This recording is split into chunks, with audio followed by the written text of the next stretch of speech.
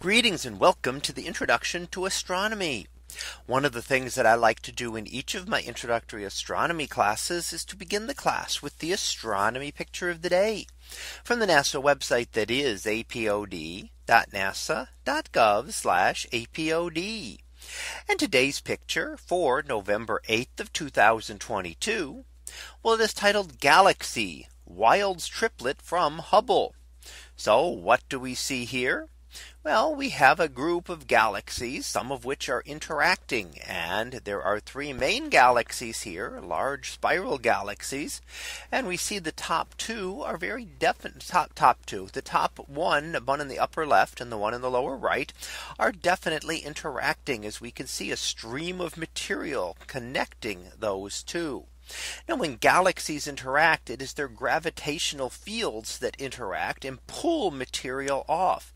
Galaxy collisions actually do not involve stars. The stars will just pass right by each other because they are so small relative to the large spaces between them.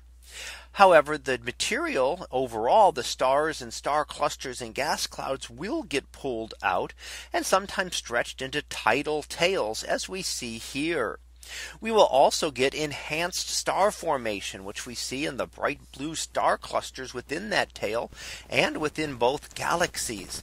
The star formation will be enhanced by those gravitational interactions, which will pull material from one galaxy to the other, will compress gas clouds and cause star formation to begin. So we will get larger amounts of star formation within these interacting galaxies.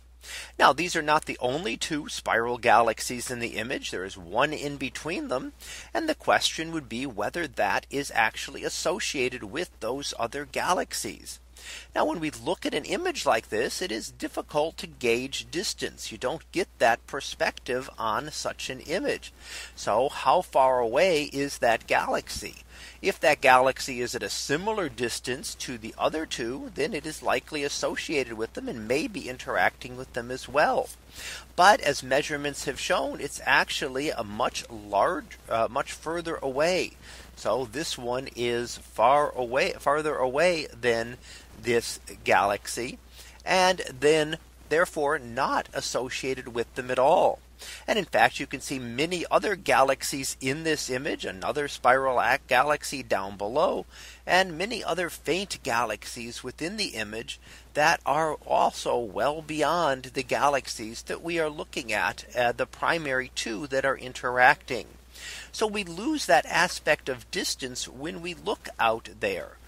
When we look out into the sky, we're not able to easily tell what is close and what is far away, and additional measurements are needed to be able to tell us that aspect of distance. So that was our picture of the day for November 8th of 2022. It was titled Galaxy, Wild's Triplet from Hubble. We'll be back again tomorrow for the next picture, previewed to be Nebular Mystery. So we'll see what that is about tomorrow. And until then, have a great day, everyone, and I will see you in class.